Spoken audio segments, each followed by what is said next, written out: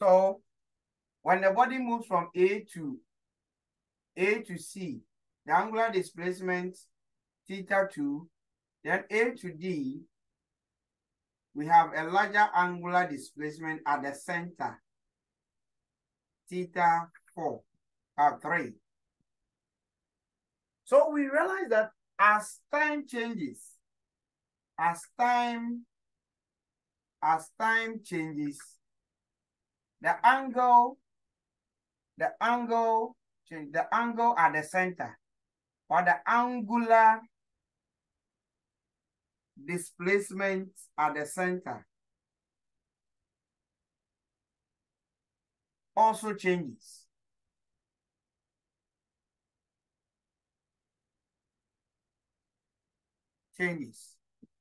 So if you have a changing angular displacement, when angular displacement at the center is changing, so the theta over the t, okay, the rate of change of angular displacement at the center with time, it gives us a new quantity, which we call as angular velocity. Angular velocity, represented as omega. So we are saying that omega is equal to the rate of change of angular displacement with time.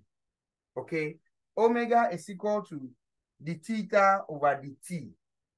The moment you hear angular, all angular measurements occurs at the center. Please, are we okay?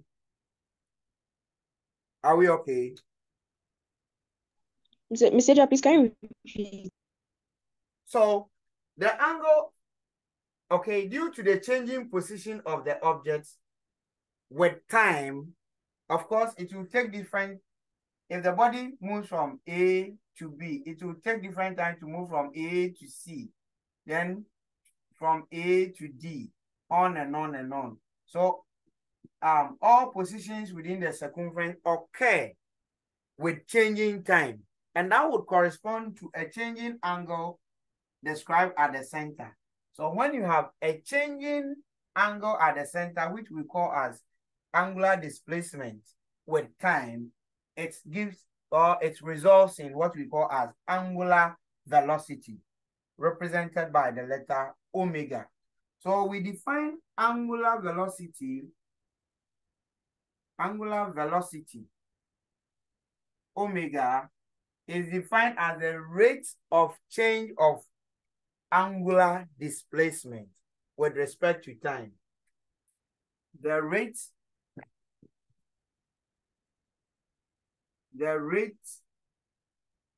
of change of angular displacement with respect to time is known as angular velocity, or what we also call as angular speed. Please, are we okay? Yes. What do you think will be the SI unit of angular velocity or angular speed? Yes, what will be the SI unit of angular velocity or angular speed? Radian per second. Radian per second. Thank you. So, because I want to change my marker, these markers will always disappoint me. Because omega, angular velocity or angular speed omega is given by theta over t, the SI unit of angular displacement is radian divided by SI unit of time is second. And so SI unit of angular velocity or angular speed is equal to radian per second. Other units can be,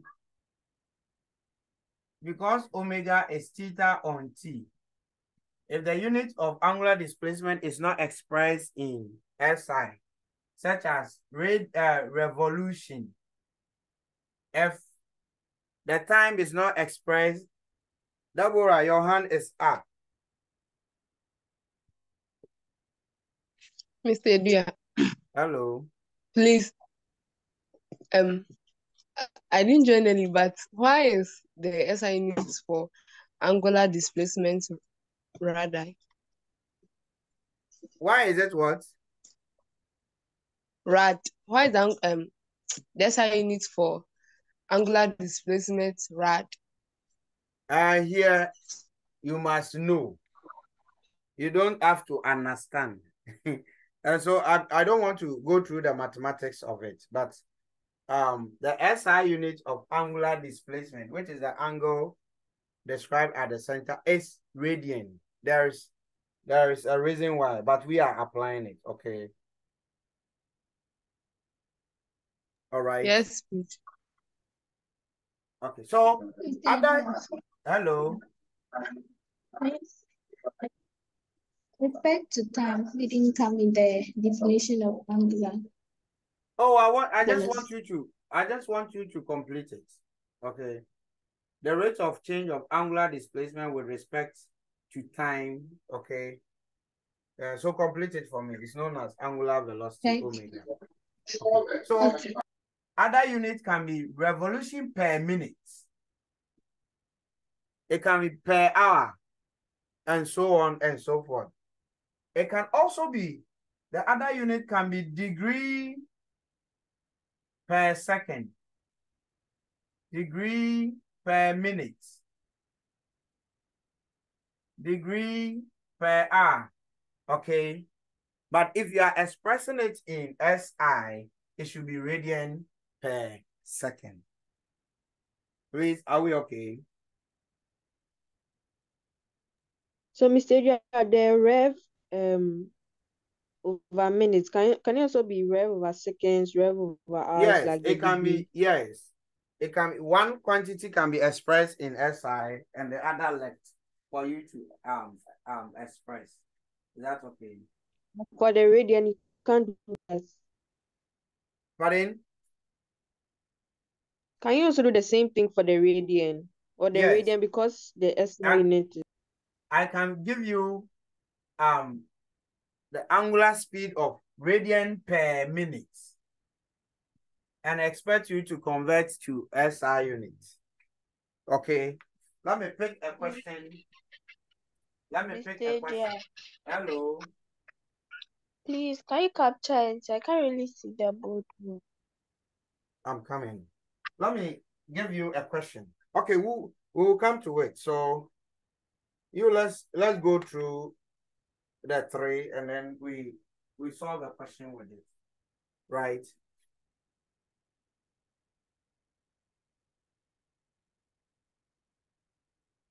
I'm coming. Let me take a shot of it.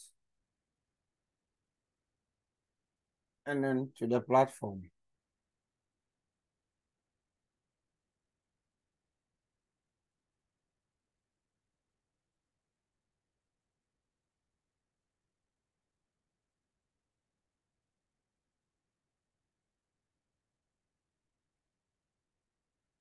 Irene, it's sent to the platform.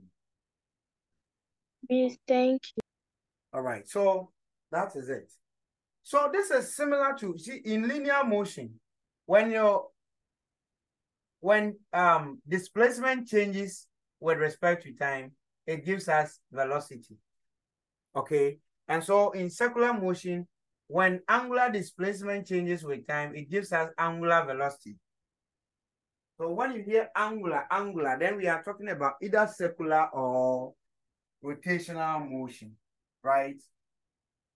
Then another observation. You see, when you on your fan, the ceiling fan, you realize that as the fan begins, its momentum builds up. So the fan will be rotating, okay, small in the beginning. Then as time goes on, its rotation will be so fast, okay? So you have, as it begins to rotate, its angular displacement will be changing with respect to time. Then this will be so fast when the angular displacement is changing, okay, within that much time, then the angular speed at the center will also be increasing.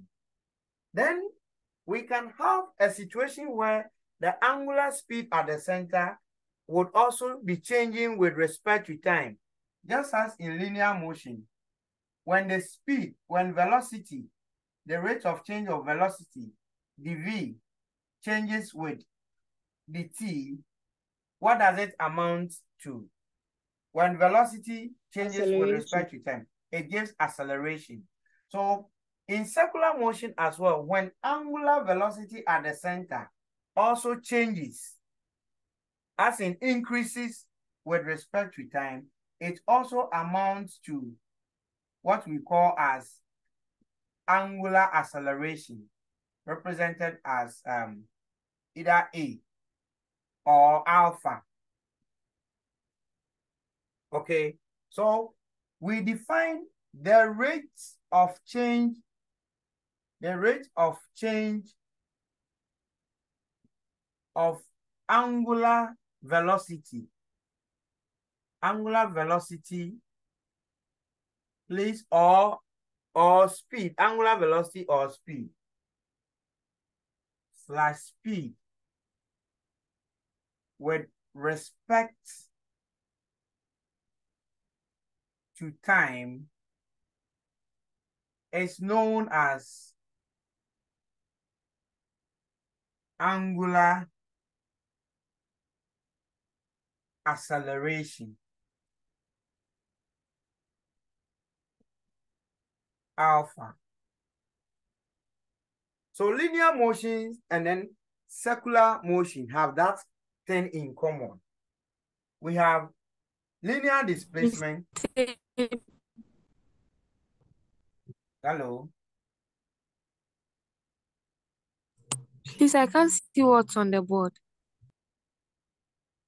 Oh, then I think it's your network problem, because it is not at where we have the reflection of light. So linear, can you rejoin? Linear motion and angular motion. In linear motion, we have what we call displacement, S. And circular motion, under circular motion, we have what we call angular displacement, represented by the letter theta. Now, in linear motion, when linear displacement changes with time, this amounts to velocity. In circular motion, when there's a change in angular displacement with respect to time, we have angular speed or angular velocity, omega. Then when the linear velocity also changes with respect to time, this amounts to acceleration in linear motion. And the circular motion, when there is a rate of change of angular velocity or speed with respect to time, it amounts to angular acceleration. Please, are we okay? Yes, please. And we can do that for units. We can do that for units as well. We can do that for units. Linear as against circular. The SI unit for linear displacement, meter. The SI unit for angular displacement, radian, shortened as rad. The SI unit for linear velocity, meter per second. SI unit of angular velocity, radian per second. SI unit for acceleration, meter per second squared.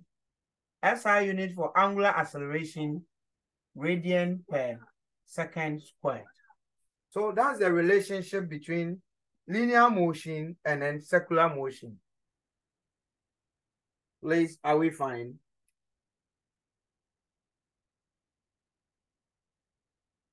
Are we okay? Yes, please. All right. Are you done writing? I want to adjust the screen to this side. No, Please. please. Okay, then hurry up for me. Then let's also look at the relationship between, we've looked at the relationship between linear displacement and angular displacement. Let's look at what Mr. the Dear, please, I relationship. can't see the one at the top.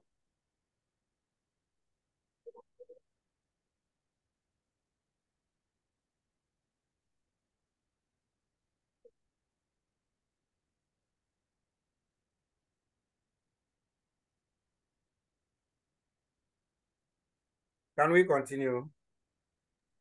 Mr. Adria, please, the last one, what have you written? Can you see? Meter per second squared Yes. and radian per second squared.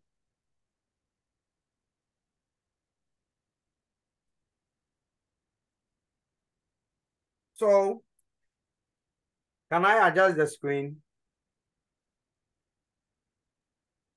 Yes, please. Yes, please. Okay, so we also saw that the relationship between linear displacement and angular displacement is this. Let us identify the relationship between linear velocity, okay, and then angular velocity. As I said earlier, when the displacement is changing with respect to time, we have linear velocity within the circumference. When the angular displacement is changing with respect to time, we have angular velocity at the center. So as the displacement is changing with time, then the angular velocity also changes with time, okay? So let's identify the relationship between linear velocity within the circumference and then angular velocity at the center, okay? When we divide both sides of the equation, okay, by time, so left-hand side divided by t, right-hand side divided by t. Casey, are you there? Yes, please. So when you are dividing both sides of the equation by time, what is this? What is the expression at the left-hand side? Yes, what is this? S on t, what is it? Velocity. So this is linear velocity, v. You realize that the right-hand side, we have r times theta on t. What is theta on t? What is theta on t? Angular velocity. So this is, we have v is equal to r times omega. And this is the relationship between a changing linear velocity, a changing linear displacement within the circumference, and then a changing angular velocity at the center. So when linear displacement changes with time, it gives us linear velocity. When angular angular displacement changes with time, it gives us angular velocity. And so this is the relationship between linear velocity, where where v equals linear velocity within the circumference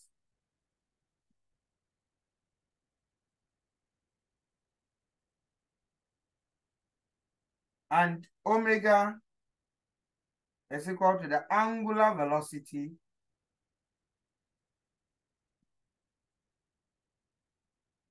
at the center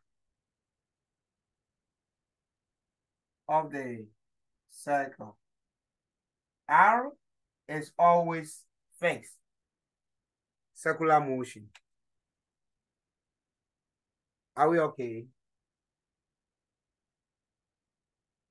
Now, let's also derive the relationship between, yes, the linear velocity changes with time. So when you start a fan, as its speed, hello? Lydia. Hello? Please, well, I didn't get the heading for this particular one. The No, relationship between. we are looking at the relationship between linear velocity and angular velocity. Thank you.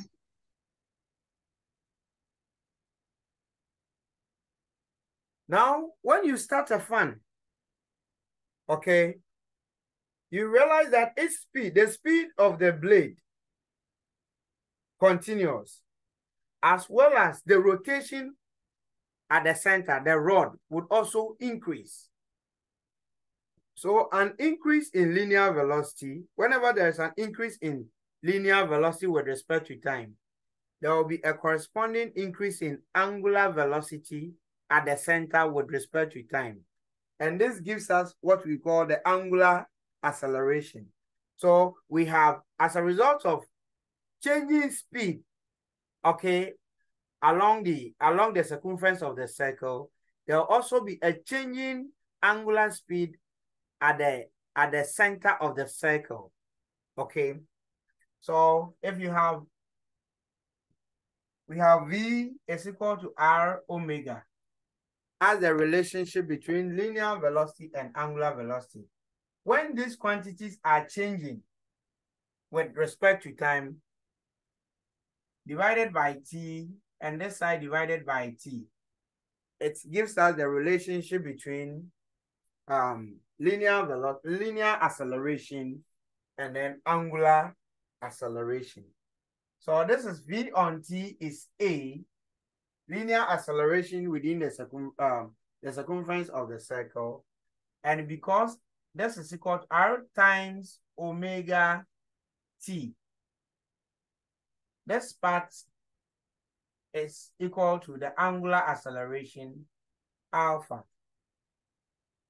giving us the relationship. Please, if you can see, as a result of the reflection of light, this is it. A is equal to R times alpha, where A is equal to linear acceleration within the circumference, and alpha is equal to angular acceleration at the center of the circle.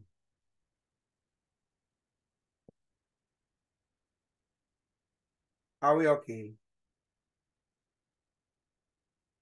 Hilda, what do you think will be the SI unit of angular acceleration?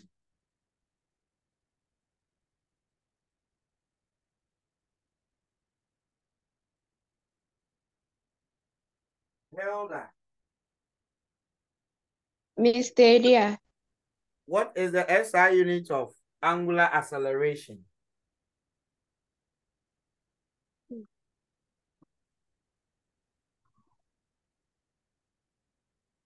Mr. Edia, it's, I think it's radian I per know my second baby squared. online, you are not my friend, why? But all right. Yes. Mr. Edia, I think it's radian per second squared. Yes, because this is the angular acceleration is the rate of change of angular velocity with respect to time. And you know, angular velocity has the SI unit, okay, of radian per second. So radian per second over second again. So this is equal to radian per second squared. Are we okay? Class, are you okay? Yes, please. Other units can be rev per second squared or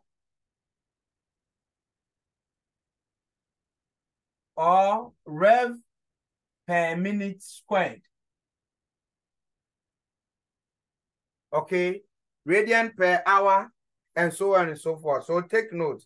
You can be given a question in that form and then be asked to convert into SI units. All right. Are we okay? Now, another similarity linear motion has with okay, before we go to the equation, let me also draw your attention to the period, the frequency of oscillation. When we talk about one complete cycle, okay, we are talking about one complete revolution. A complete cycle in this case is starting from maybe a point A and then coming back to where it ends. This is a complete cycle. Okay. That's a complete cycle. Now, if you are looking for the time taken, let's assume that you are an athlete. You were able to go round this maybe 5 times. Number of revolution.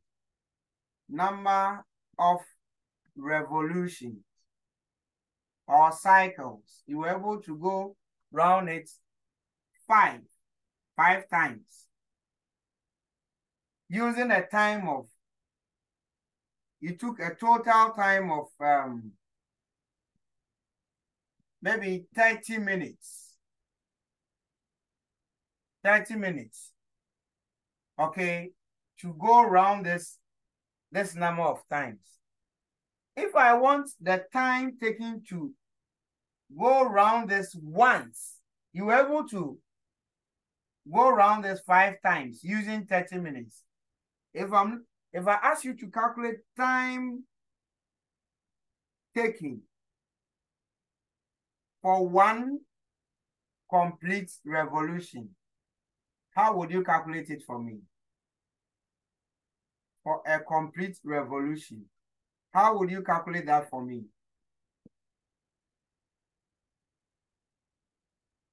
You use a time of 30 minutes, okay, to make 5 complete revolutions. If I want you to calculate the time taken for just a complete revolution out of the 5 revolutions, how would you do that calculation for me? Eliana, how would you do that?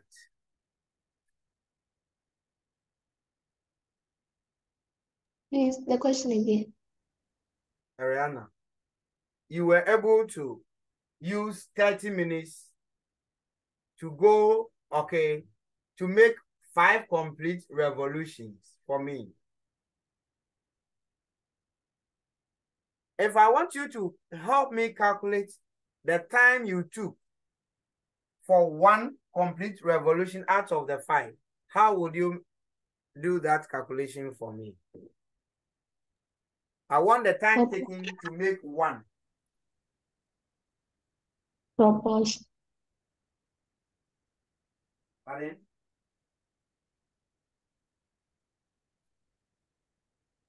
Hey. Proportion. Drama. Okay, Deborah. Miss Edia, Uh-huh. please, me, I'm trying. Go So I ahead. think it should be 1/5 times 30 minutes.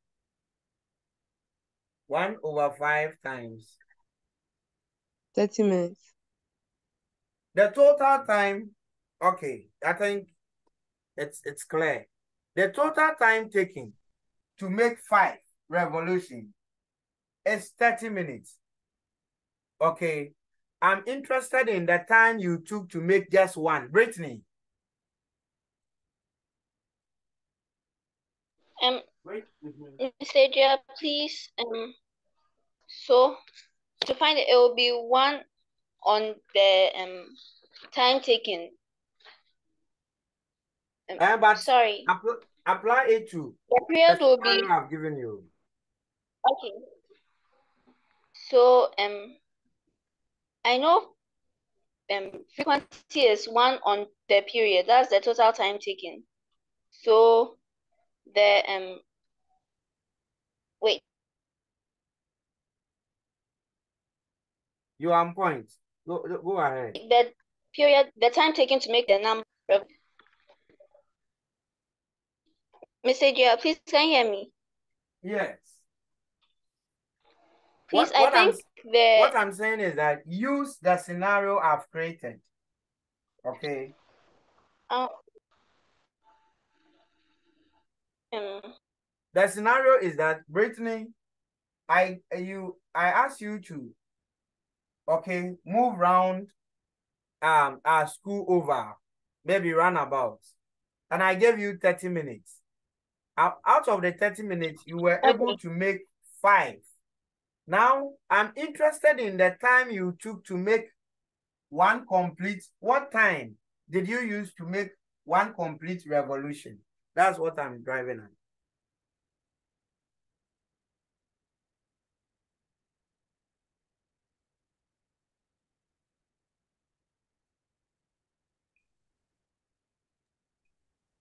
The line, hello. Okay. So if I want the time taken to make one complete revolution, look at it. You use 30 minutes. So the total minutes used for the 5 divided by the number of revolutions you were able to make, 5, would give me the time for each. Please, is that okay? Eliana, is that okay? And Brittany? yes, please. You use a total Yes, of please. 30 minutes to make 5 complete revolution. If I need the time you took to make 1, I have to divide the total time by the number of revolutions you made. And so this will give me 6 minutes, meaning you took 6 minutes to go around this oval once. And the time taken to make one complete revolution is what we call as the word period. Okay, so capital T. Okay. Miss Adria. Hello. Miss Adria, please, Yes, does this only apply when the speed is constant? Like if you are moving at a constant speed, is that the only condition for this? Yes. Yes. Okay. We have to consider a uniform circular motion. Else you can't have that. It will be distorted. So the time taken to make a complete revolution is what we call as the period, represented by capital T. Okay. Now, in relation-wise, the period capital T is equal to, how did we calculate it? The total time T, small letter t, divided by number of complete oscillation. So period is equal to T over N, where small t is the total time, N is the number of complete revolution. So you have to define your letters. Akofala, are you there? Gloria? Yes, Mr. Adrian. Gloria, are you there?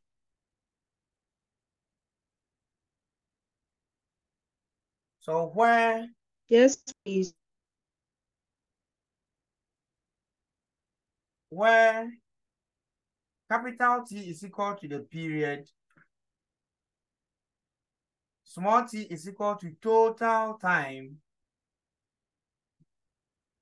and N is equal to number of